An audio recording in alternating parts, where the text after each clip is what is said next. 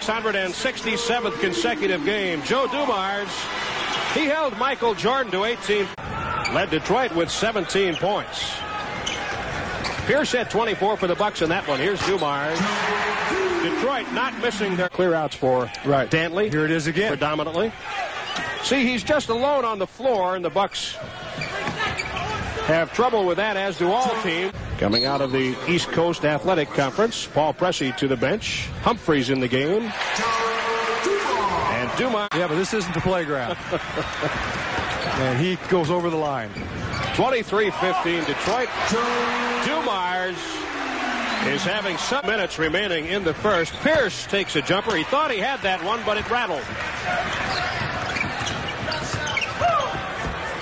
Dumars.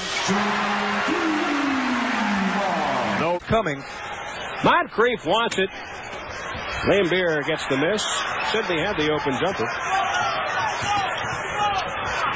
Dumars draws the foul on that particular play. How he can come up really.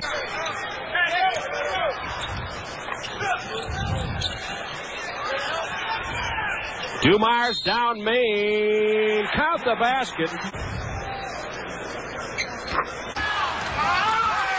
In a good sense, defensively. Didn't foul him. He was just in his face. Quickly up the floor, Dumars. Well, your match hoops. I mean, you're still in the lead. That's okay, but you'd like to do it at this end. Well, they'll take a three-point win here. Lambeer.